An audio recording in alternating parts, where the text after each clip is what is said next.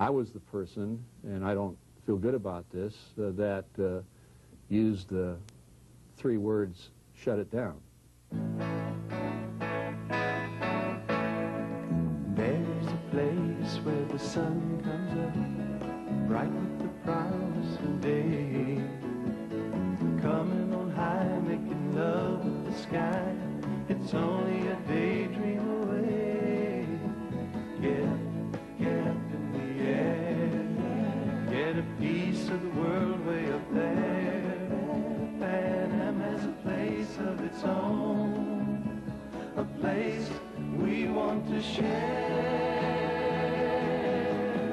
Everybody, get up in the air, get out and start moving somewhere. Pan Am has a place of its own. You call it the world, we call it home.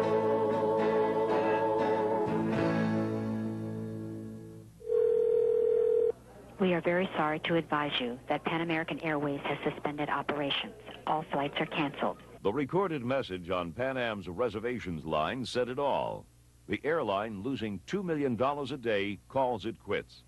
Thousands of passengers are stranded, many airlines refusing to honor their special fare tickets.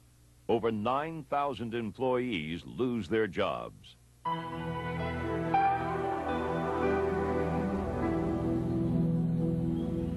On December 4th, 1991, Pan American World Airways ceased operations. Once the world's leading airline with scores of pioneering achievements to its credit, Pan Am slipped into history virtually unnoticed. The airline that literally taught the world to fly was wrought with financial difficulties caused by deregulation, mismanagement, terrorism, and restrictive U.S. government policies. Once Pan Am's assets are divided among the creditors by the bankruptcy court, perhaps one of the few remnants of the air carrier may be this sign in Key West, Florida, reminding us of the airline's humble beginnings. The sign is displayed outside a building which was once Pan Am's ticket office. The restaurant that was housed here has also shut down. One of the thousands of unemployed Pan Am veterans is Captain Richard DeVille. Captain DeVille is one of the few volunteers working at the Pilots Association in Miami, helping colleagues secure their personnel files necessary for applying for other jobs. I'm in a period of assessment, I guess would be a good thing to say, trying to decide what my decision, where am I going to fly, how am I going to pay the bills or feed the family, or how am I just going to continue my life. And at my age, 53, it's difficult for me to start at entry level at another airline, although I would be quite happy to do so, and do so cheerfully.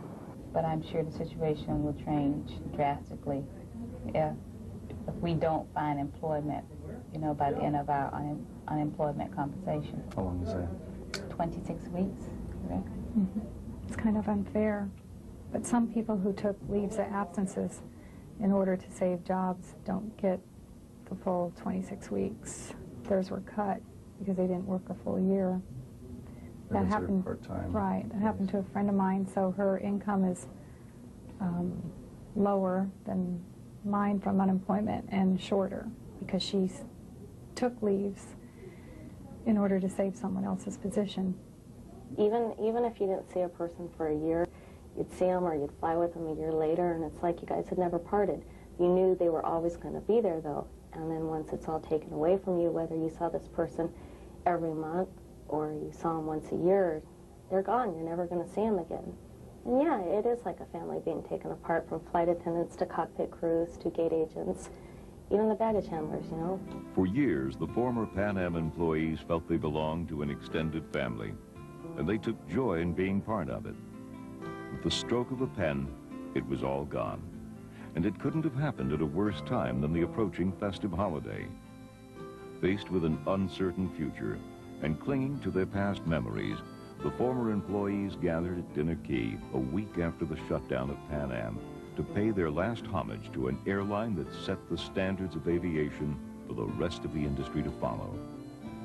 With Pan Am gone, they could only hold on to each other and share their pain and anguish. This farewell gathering of former Pan Am employees marked the end of an era and definitely the end of an American institution that started 64 years ago. October 28, 1927, 500 years after Leonardo da Vinci came up with the idea of the flying machine, a Fokker F-7 plane took off from Key West, Florida to Havana, Cuba. This was an historic moment. America's first scheduled international flight was on its way. This little-known airline was called Pan American Airways. Hugh Wells was the pilot, with Edward C. Musick, his co-pilot. The first flight carried 14 bags of mail, weighing 722 pounds on behalf of the U.S. Postal Service. Flying at 85 miles an hour, the plane arrived in Havana 1 hour and 20 minutes later. This was the start of a new era. While no one took flying seriously in the early 1920s, Juan Trippe, a visionary entrepreneur born June 27, 1899 in New York, had a dream that the airplane could be used to ferry people and goods to far-off places.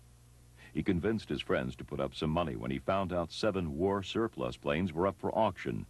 He bought the planes at $500 apiece and started Long Island Airways.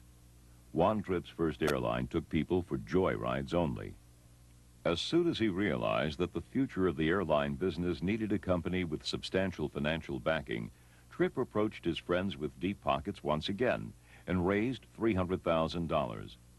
He invested the money into a newly formed corporation called Pan American Airways, Inc., started by an Army Air Corps intelligence officer, Major Henry H. Arnold, along with 3 other officers. Pan American came into existence after Major Arnold, later known as General Henry Hap Arnold, had received intelligence reports that the Germans were installing an airline in Colombia called SCATA. Arnold reasoned if Pan American could run U.S. Postal Service mail hops from Key West to Havana and beyond, America could keep the Germans in check. When Major Hap Arnold couldn't leave the Army and his fellow officers failed to raise the necessary cash, Trippe stepped in and was elected as the president and general manager of the new airline. He was an amazing genius who understood all facets of the development of aviation. Both many people have the ability to do it technologically, but don't understand the commercial need.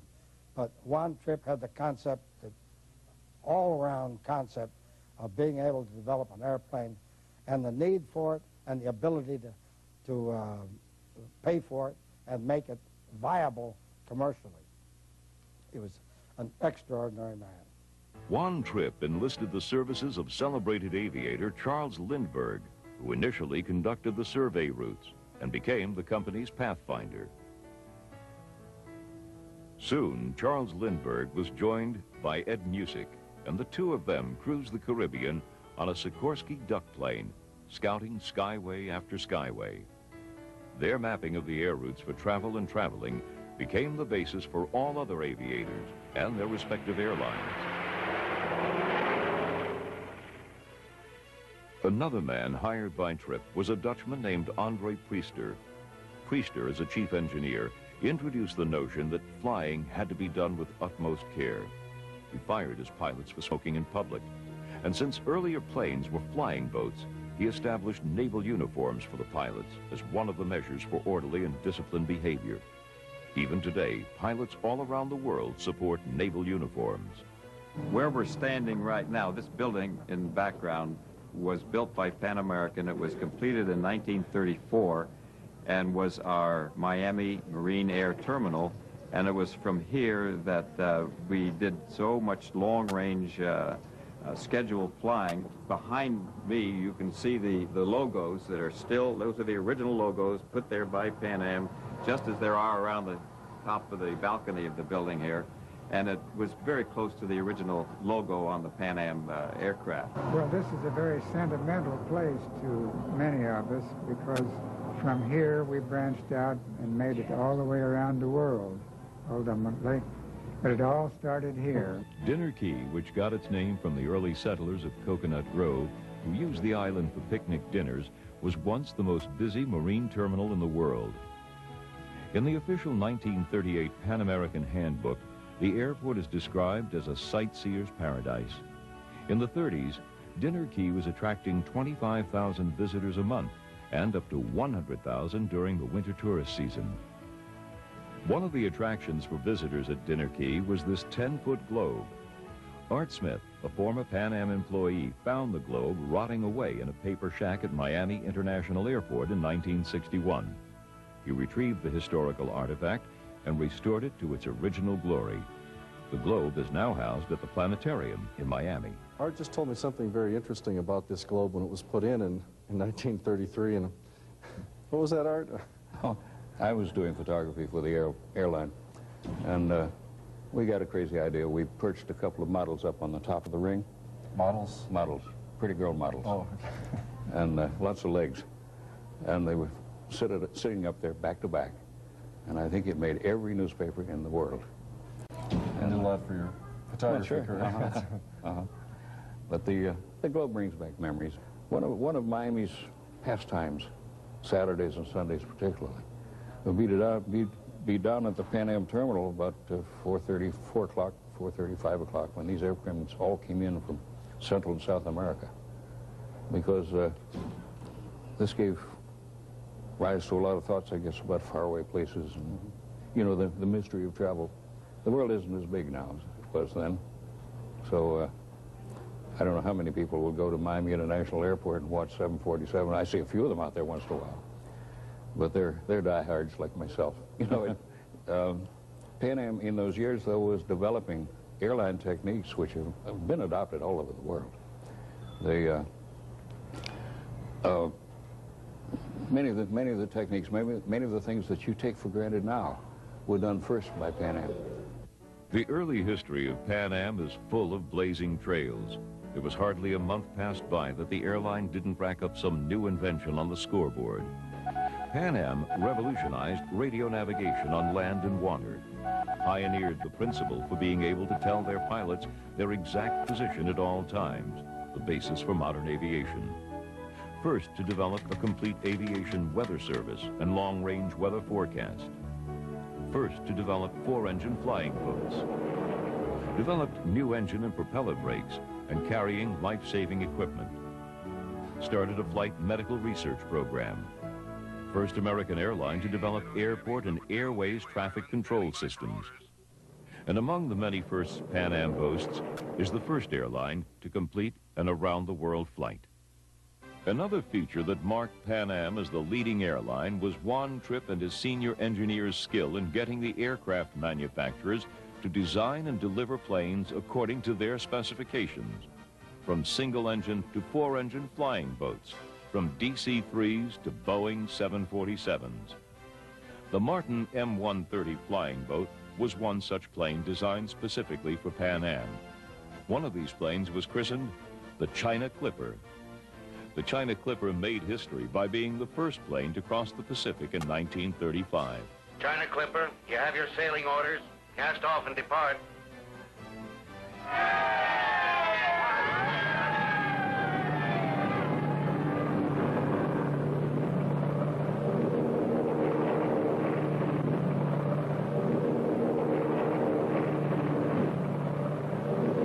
We interrupt this program to bring you the latest report on the China Clipper.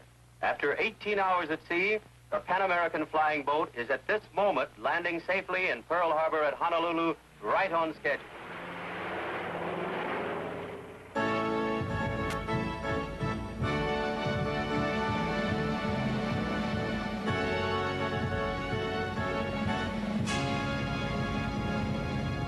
Pan Am built airports in the small Pacific islands of Midway, Wake, and Guam, thus making it possible for a flying boat to reach Manila.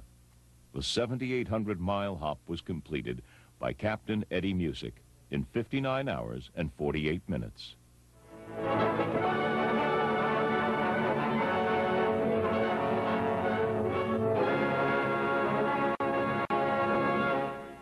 At the outbreak of the war, Juan Trippe ordered all of Pan Am's employees to subordinate their services to the military command as the need may arise.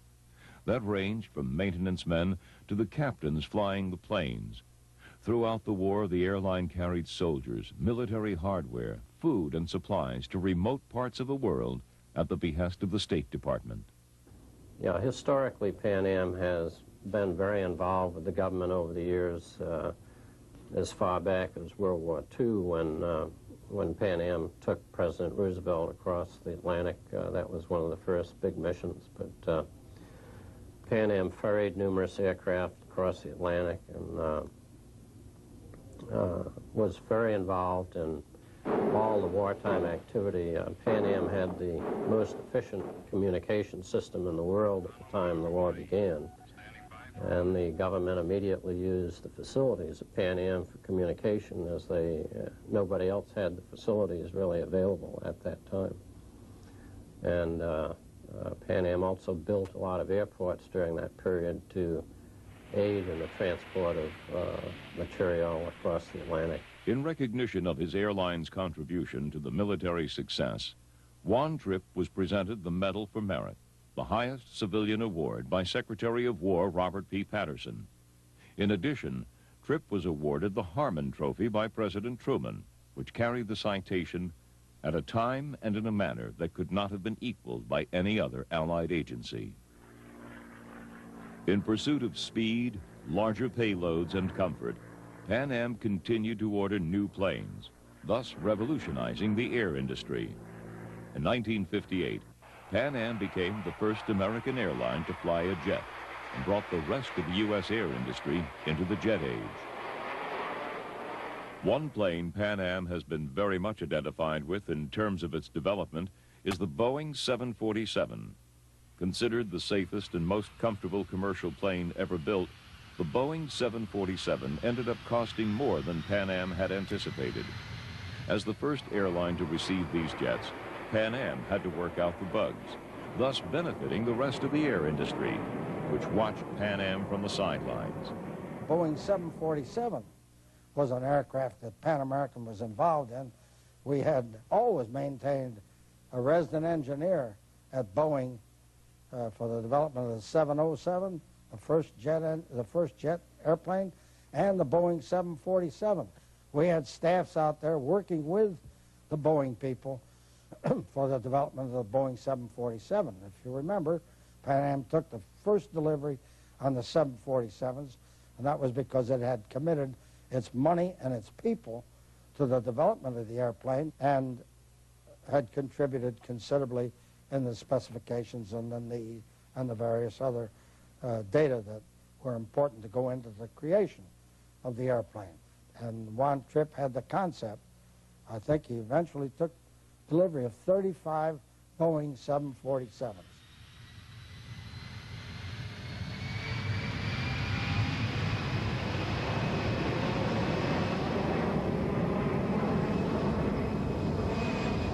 As in the Second World War, Pan Am was very much involved in carrying out operations on behalf of the U.S. military during the Vietnam War. When it became apparent that Saigon was about to fall to the communists, one man organized a daring feat, the last flight out of Vietnam. Al Topping was Pan Am's station manager in Saigon, who masterminded the mission.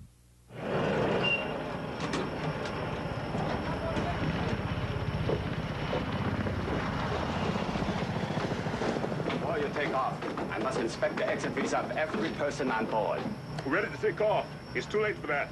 This plane stays here. Hey! Hey! Whoa! What's the problem? I must check that everyone on board has a proper exit visa. This flight is most irregular. I think Mr. Topping is trying to hide something. I'll stand aside. You're right. Al Topping is trying to hide something. There are two historical moments for me in Pan Am. One is my assignment in Vietnam, and two is my assignment here in Miami as corporate communications manager, involved in the biggest story in the history of the company, which was the end of Pan Am on December 4th. Vietnam, of course, is very special for me because it involved getting Pan Am employees and their families out of Saigon When were you assigned to Saigon? In 72. And in 1975, when the country was falling to the communist troops, thanks to a lot of effort by a lot of people, and especially our pilots and flight attendants who flew into Vietnam during those final days as volunteers, literally into a fire zone, we were able to successfully evacuate our employees and their family.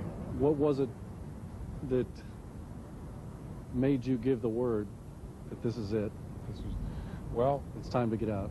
I had a very difficult time with that problem. It took a lot of sleepless nights, a lot of pacing the floor, a lot of looking at the calendar, a lot of listening to the radio, talking to people, trying to determine when would Saigon fall. And finally, one night, I realized that May 1st, which was May Day, a major communist holiday, would be the day that Saigon would fall. And fortunately for me and everyone else, that turned out to be true. So we left on April 24th, and on April 30th, it was over. Overseas, Pan Am was often viewed as the official U.S. airline, thus making it an attractive target to the terrorists. The bombing of Flight 103 in December 1988 delivered a fatal blow to the struggling air carrier. The straw that broke the camel's back was Lockerbie.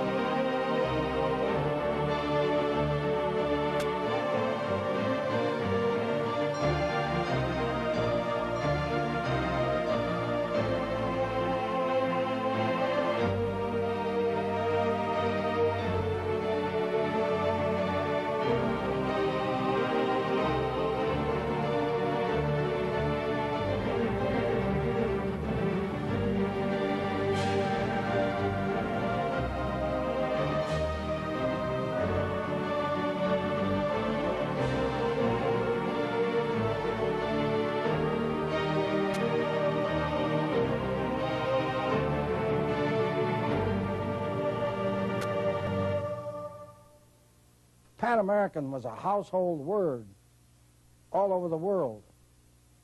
It was the American flag to many people, many foreigners.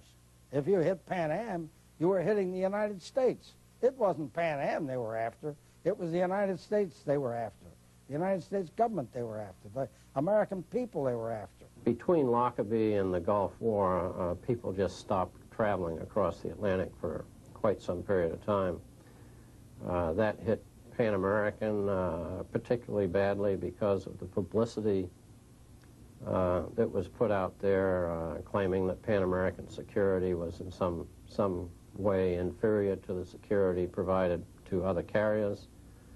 That, once again, is a part of our government policy. All those European carriers are provided security by their governments. Their national government takes care of all their security. It doesn't cost the carrier anything. Under U.S. policy, any U.S. carrier has to provide its own security, so it's a very expensive item for any carrier to provide that.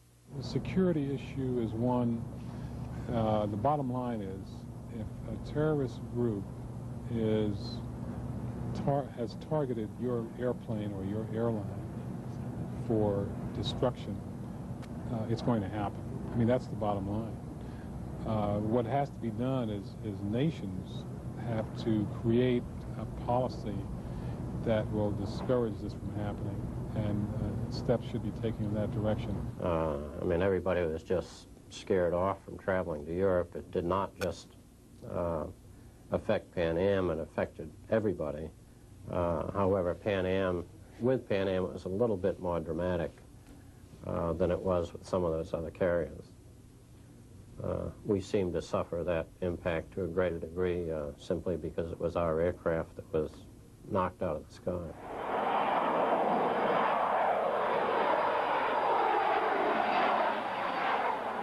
Where do you feel that Pan Am first started to run amok? Pan Am's problems were created by our own government, and it was politics. It wasn't anybody set out to do it. It was just a political aspect. After the war, the domestics had used Pan Am's knowledge and technological advances to learn to fly abroad, so they wanted to fly to foreign places too. And Pan Am, up to that time, had been the only American carrier that flew abroad. Up until 1978, Pan Am was prohibited from operating within the United States. We had no domestic route authorities at all, and in all those years after World War II, the government gradually started giving more and more U.S. carriers authority to travel across the Atlantic and the Pacific. And these carriers had big domestic route systems within the United States, which Pan Am lacked. So these other carriers could feed their international services that Pan Am could not, and this gradually became more and more intense in the Pacific and in the Atlantic in both areas. So Pan Am was losing ground all the time to this competition. When the U.S. domestic airlines decided to fly abroad, they lobbied the Congress, which passed a law with two clauses. Clause A permitted the domestic airlines to fly internationally. Clause B permitted Pan Am to fly domestically. However, Clause A was energized, but Clause B was never activated, despite Pan Am's futile attempts. The other 17 U.S. carriers banded against Pan Am and convinced the Congress that once the airline was allowed to fly domestically, it would monopolize the air routes. Although the legislation existed, Pan Am never benefited from it. All this time, there were no compensating domestic runs given to Pan American. We tried and tried and tried and never got anything. Well, to give you an example of what can happen there, let's suppose you're a Frenchman, you're walking down the Champs-Élysées and you go into a travel bureau, you want a flight to go to St. Louis. Okay, you can go on Pan American, you go on TWA. But if you go on Pan American, you have to get off in Kennedy, transfer it to another airline to go the rest of the way to St. Louis. If you buy a TWA ticket, you stay on TWA all the way to St. Louis. Now, even a Frenchman knows that's what to do in a case like that. In 1978, under President Carter, the Congress passed a law freeing the air routes from governmental regulation. Thus, any carrier could fly anywhere within the United States. I think a major arrow in our side had to occur in 1978 with the passage of the Deregulation Act here in the United States, because what it did was overnight create a system in the free marketplace, which, by the way, I think has been good for America in general, in some parts not good. But deregulation punished the have-not carriers, the carriers that had weak balance sheets. And overnight, those weak carriers had to catch up. In a desperate attempt to find a domestic feeder, Pan Am had set its eyes on National. National Airlines, headed by George Baker, was a very successful domestic mid-size airline. It is well remembered for its flamboyant and sometimes controversial ad campaigns. During the 1970s, the airline ran ads like this that offended feminists, but helped brisk up business at the check-in counters. In 1978, National, plagued by long strikes, ended up in a federal court. Pan Am's then president, William Sewell, approached the beleaguered airline with a merger plan. On January 7, 1980, National merged with Pan Am. Not many of the employees of National were happy with this marriage. Pan Am bought National, and I have had mixed emotions about the purchase. Some of the wounds that I felt with the purchase was, as anyone would feel, would be the loss of your heritage, where you started with the company. Because I had 15 years with National Airlines, and I had a great deal of allegiance to it.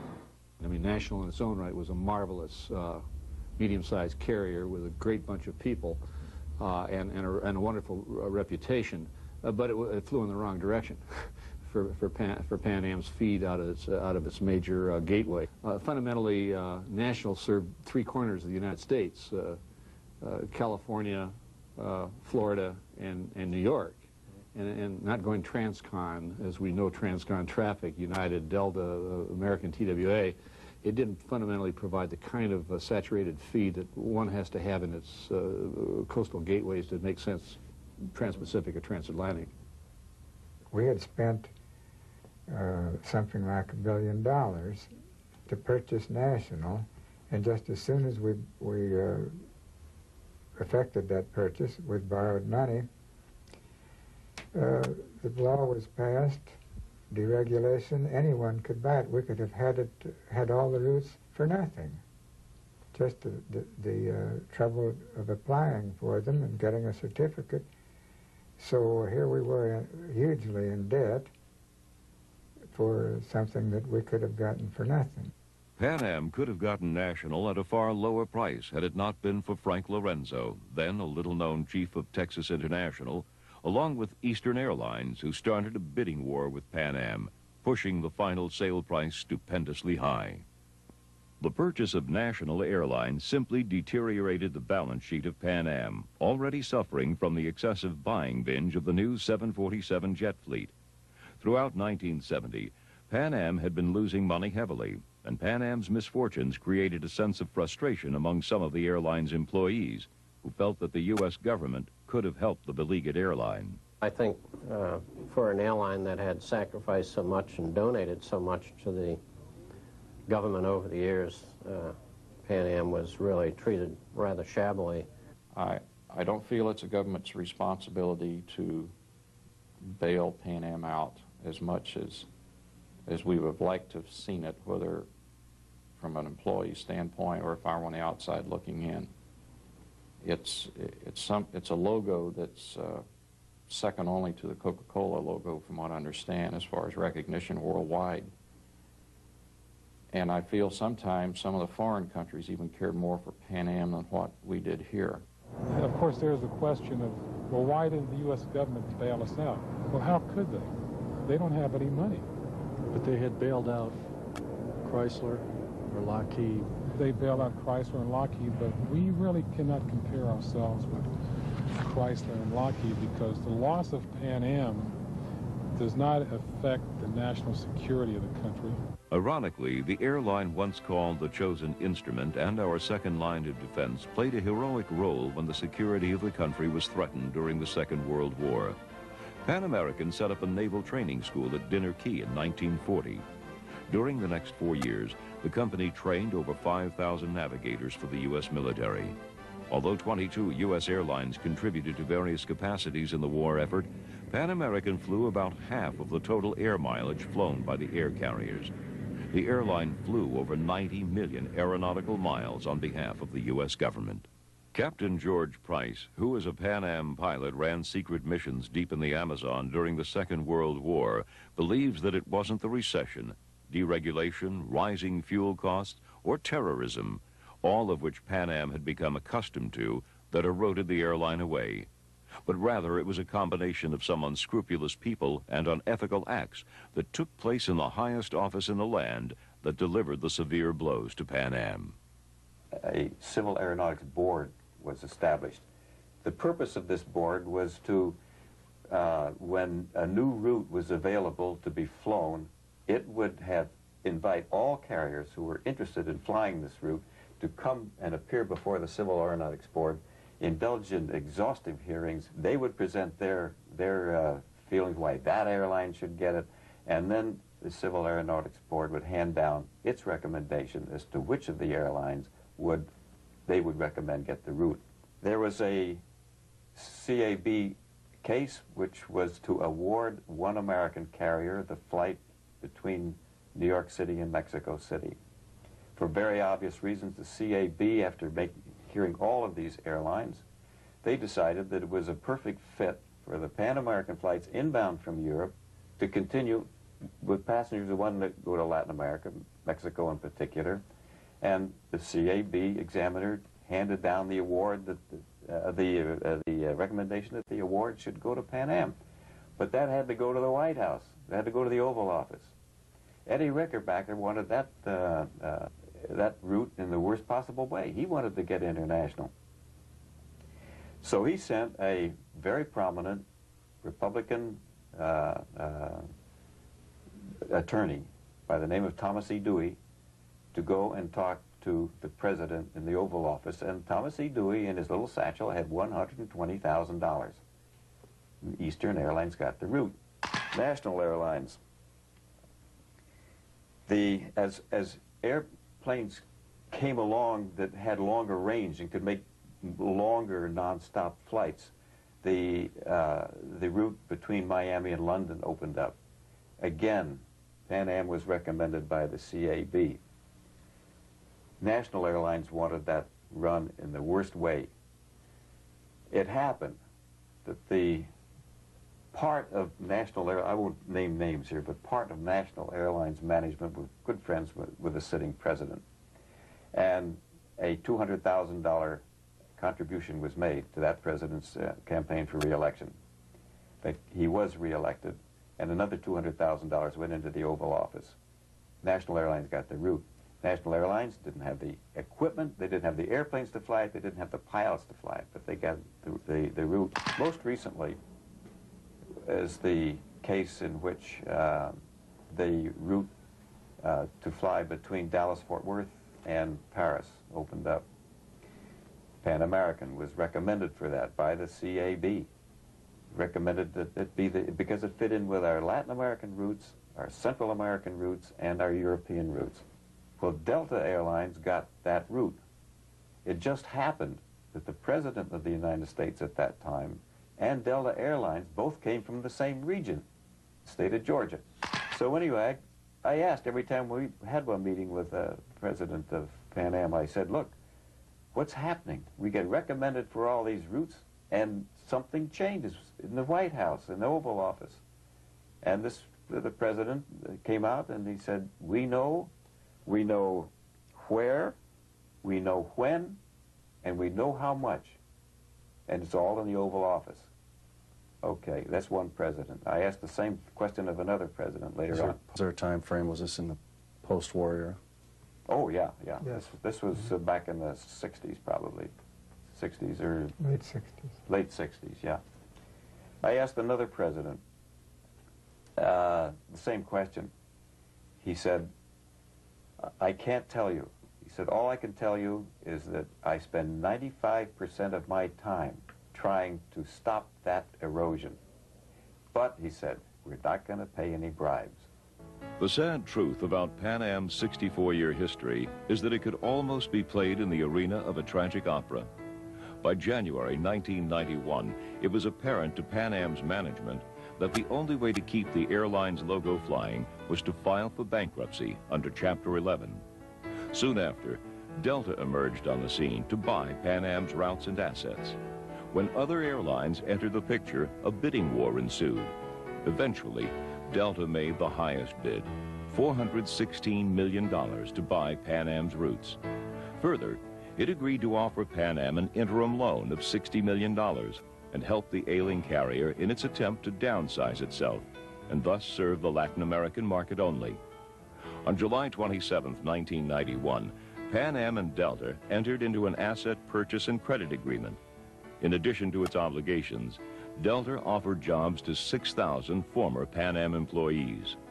However, Pan Am continued to lose money, and a succession of negotiations took place among Delta, Pan Am, and the creditor.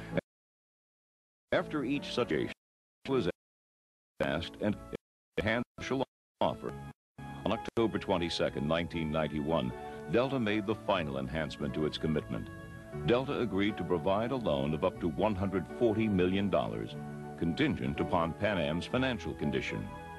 On November 1st, 1991, Delta paid $416 million to Pan Am for its assets and hired 7,800 former Pan Am employees. $1,200 more than it was obligated to by the contractual agreement. I think Delta Airlines, who hired almost 8,000 of our employees, tried very hard to make it work. And so one has to look back and say, well, in August, when Delta Airlines made their move to acquire the shuttle and the European routes and give a life to Pan Am, which would have been it would have gone forth into the new Pan Am, created a continuation of a life that otherwise would have ended much earlier. We didn't select the management team. We didn't tell how we were supposed to operate. These were laid down on us by a parent group who said, we are going to support you and you will succeed, up until the December 4th, actually December 3rd. And they said, you're not going to succeed. We're getting out of this thing. Now, they have their roots. They had what they came in to buy. But I do not believe that we were given the opportunity to succeed. Soon after, the Creditors Committee and Delta ended up in a dispute over financing the reorganization of Pan Am. Leon Marcus, the Creditors Committee lawyer, wrote a letter to Delta, casting doubts over its sincerity to go along with the reorganization plan. Somewhere around November 8th, there appeared a letter from the Leon Marcus, which I read, accusing Delta of a number of practices that were misleading and apparently seeking the demise of Pan Am. And that might be a little harsh, but that's about the way that I read it. The publicity from this dispute raised the question of Pan Am's viability to survive, and it adversely affected advance bookings and cash flow at Pan Am. On December 1st, 1991, Delta's chairman, Ron Allen, and 4 other senior officials met Pan Am's 2 top executives, Russell Ray and Rolf Anderson. At that meeting, Pan Am's executives informed Delta Airlines management that their reorganization plan was not feasible. The following day, Delta's attorney, Lawrence Handelsman, told Judge Cornelius Blackshear at the bankruptcy court that Delta was unwilling to put any more money at risk. The day after Pan Am's shutdown, Ron Allen of Delta sent a letter to concerned Congressman Porter J. Goss. In his letter, Allen stated, "At a meeting on Sunday night, December the 1st, Messrs. Ray and Anderson confirmed to me that Pan Am's business plan, which formed the basis for Pan Am's reorganization, was not viable. In that meeting, we advised them that, in light of all the circumstances we had recently been made aware of, Delta could not justify providing new financing in advance of the confirmation of a plan of reorganization." We can put blame wherever, but it appeared that at the very end we were led down a false path. And my feeling was at the very end, the new Pan American was never given the opportunity. We didn't select the rules that we were going to play by. We didn't select the management team. We were only told to go out and continue to do the best we could, and I believe that we did. But whenever an airline is on shaky ground, it's very obvious what the public are going to do. We've had too many examples. And I almost felt like we were told to get up into the batter circle and stand by. You're going to get up to bat here on December 3rd. So, and then just about at the time we were going to get up to bat, they said the game's over. Leon Marcus, counsel to the Creditors Committee, charged, Delta created, revised, and reworked the business plan. They ran the company. They ran it into the ground. And now they're running away with the family jewels.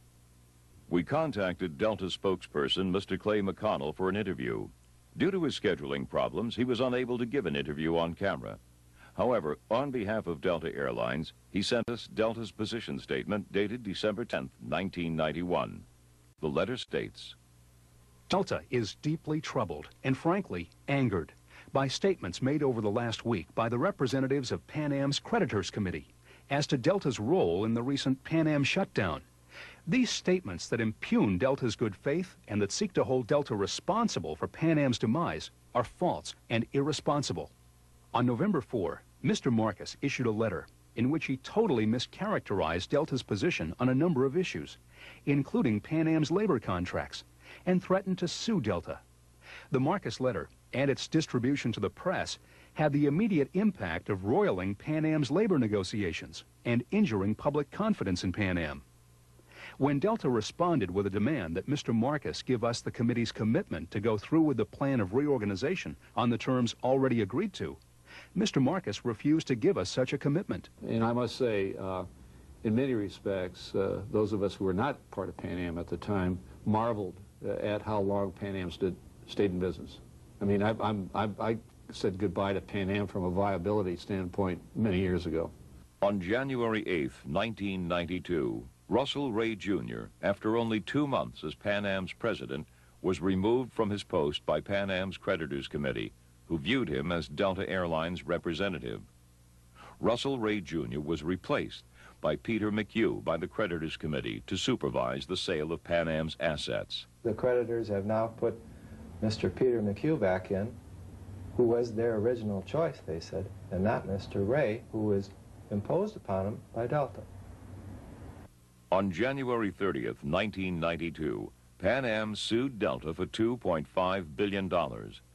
Peter McHugh, Pan Am's CEO, accused Delta of acting in bad faith by stating, having gotten the routes it wanted, Delta failed to follow through on the reorganization plan for Pan Am. Delta responded, the creditors committee lawsuit is totally without merit. Certain of its allegations are contradicted by the record of the bankruptcy court proceedings and by the terms of the very agreements that the committee approved. Delta will defend the litigation vigorously and believes that its position will be fully vindicated. On March 12, 1992, Pan Am employees sued Delta Airlines for $1.1 billion on behalf of 6,900 workers who lost their jobs as a result of Pan Am's shutdown. Delta Airlines, facing multiple lawsuits and fighting charges that it killed Pan Am, filed a countersuit on April 6, 1992, alleging that Pan Am's management and the airline's creditors caused Pan Am's demise. A day after Pan Am's shutdown, the Miami Herald in its editorial noted, Pan Am never got a fair shot at future bookings. Nobody checks into a hotel that has a wrecking ball outside. Moreover, Delta's Atlanta-based management, in deciding that Pan Am is worth more dead and dismantled than alive and flying, undervalued Pan Am's franchise in Latin America. Granted, blaming Delta alone for Pan Am's demise would be unfair. Pan Am's earlier management left a trail of bad decisions. Even so, it was Delta that intervened at the pivotal moment when Pan Am still might have been saved. It was Delta that picked Pan Am's cherries for itself. It was Delta that, having promised to nurture the withered tree, chopped it down instead. There is a place where the sun comes up, bright with the promise of day. Coming on high, making love with the sky, it's only a daydream away. Get up in the air, get a piece of the world way up there.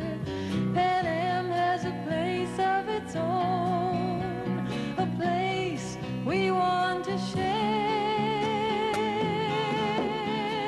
Everybody, get up in the air, get out and start moving somewhere. Pan Am has a place of its own. You call it the world, we call it home.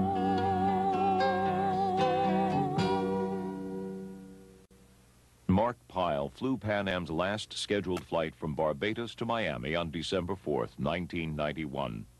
A month later, he paid a visit to Dinner Key. It was a nostalgic homage of sorts, the last pilot visiting the place for the first time where it all began. So this is the, I guess you could call it the sister ship of the one I flew my last trip in, November 368, which I'm told by maintenance is now in the desert.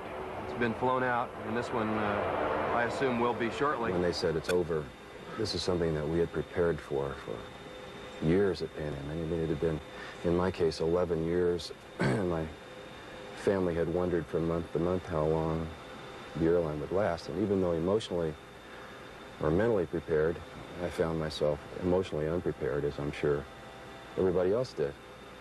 But we were overwhelmed with the sense of loss.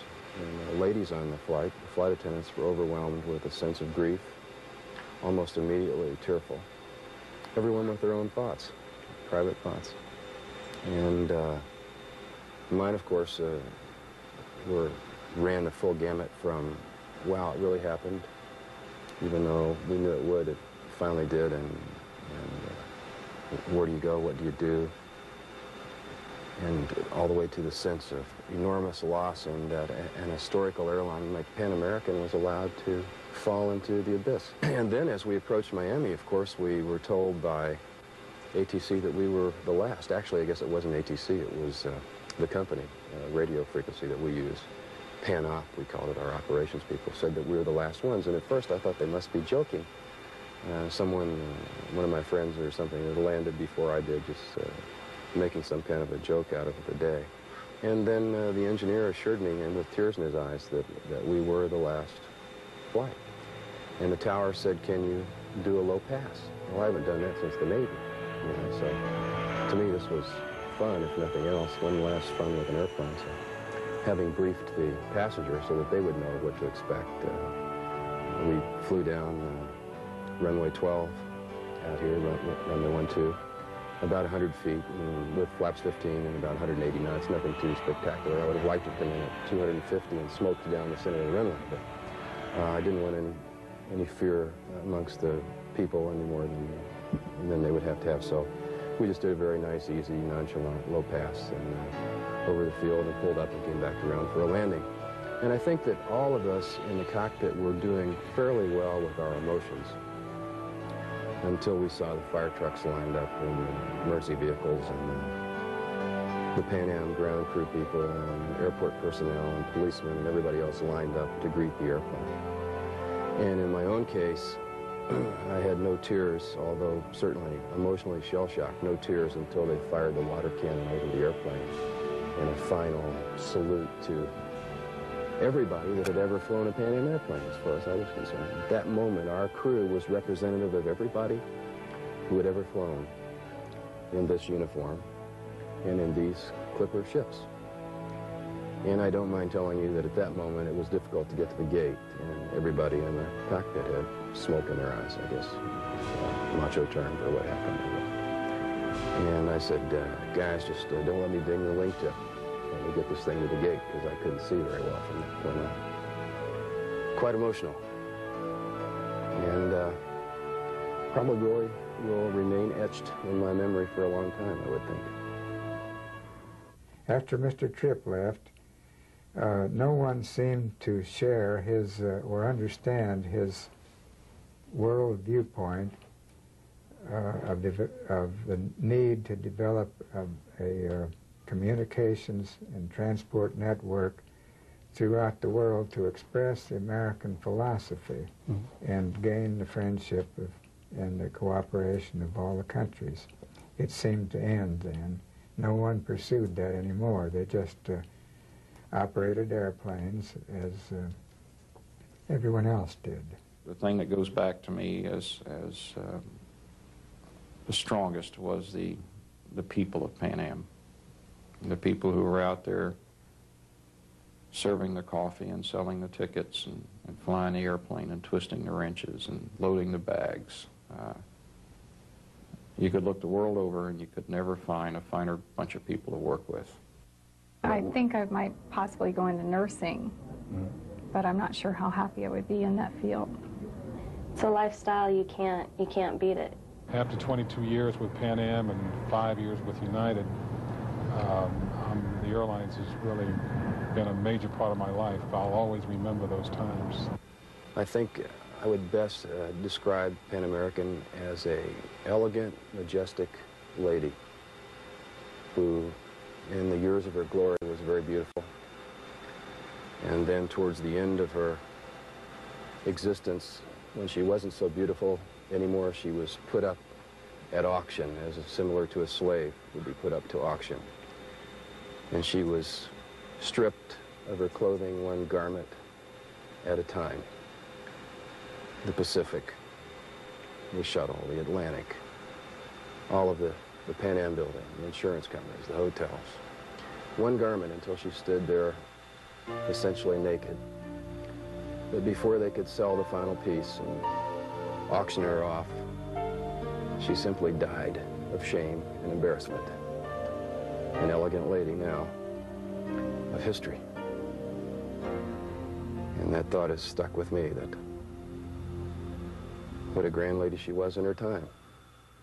On March 22, 1992, the Associated Press reporting on the aftermath of Pan Am's demise noted, "That means improved connections and direct flights from more cities in the United States to more cities in Europe. It also means better service for upscale passengers, an area where TWA and Pan Am could not keep up, as European carriers found ways to cater to high-paying, high-yield international travelers. The more financially secure American, Delta, and United can afford to do more. Innovations in high-class air travel now include gourmet meals and such amenities on some carriers as personal video screens. It's quite different from the last journeys of Pan Am, when flight attendants often ran out of juice and their tattered uniforms went years without replacement." On your right-hand side, you will see Pan Am's birthplace, the very first ticket office that opened here in Key West. Like the airline, the restaurant Pigeon House that occupied the building has also shut down. On the left is Harry Truman's winter... Good morning, ladies and gentlemen. This is the captain speaking. I'd like to welcome you aboard Clipper 235, nonstop now for Miami International Airport. The computer has us planned today at 2 hours and 25 minutes. We'll be flying at 29,000 feet, and the weather is projected to be good en route.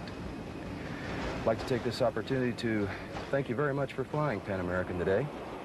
Our route of flight will take us southbound out of the Kennedy Airport along the coastline of New Jersey, over Norfolk, Virginia, Wilmington, North Carolina, and then down coastline of Florida, and then into the Miami area.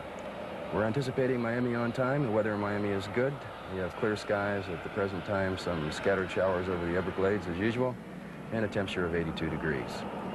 I invite you now to settle back, relax, enjoy your ride with us, and if there's anything any of us can do to make your trip more enjoyable, don't hesitate to call upon us. Thank you very much.